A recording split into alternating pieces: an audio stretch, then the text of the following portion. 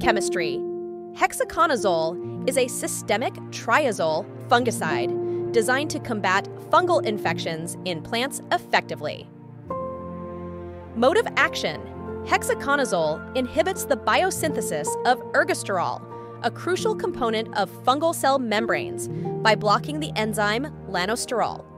This disruption compromises the structural integrity of fungal cells, leading to their collapse and eventual death. Formulation. Hexaconazole is formulated as an emulsifiable concentrate, EC, suspension concentrate, SC, or a wettable powder, WP. These formulations ensure proper dispersion and absorption of the active ingredient into plant tissues, providing systemic protection against fungal pathogens. Uses and dose.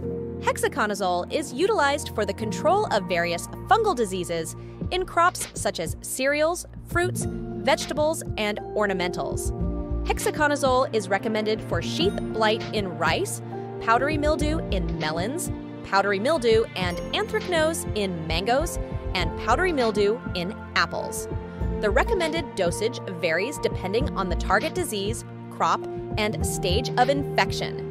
Typically, hexaconazole is applied at rates ranging from 50 to 250 grams per hectare, with specific application guidelines provided by manufacturers and agricultural experts. Subscribe to our Pesticides Info YouTube channel. You can also follow us on Facebook. Thank you for watching.